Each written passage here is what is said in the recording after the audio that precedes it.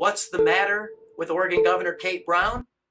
Kitzhaber, the last Oregon governor, left office in a cloud of scandal. Kate Brown has played the reform card, the ethics and transparency and accountability card for political advantage. But when our auditors at openthebooks.com opened her books on her lobbying disclosures, we found that she hid $165,000 worth of lobbying costs on her staff from citizens in Oregon. And that's an ethics problem. Let me explain. On her electronic filings at the Oregon Ethics Commission, the governor has declared $0 spent on lobbying. However, when we asked her staff to confirm those filings, they admitted to $165,000 worth of actual cost. What's the matter with Oregon Governor Kate Brown? Learn more at openthebooks.com.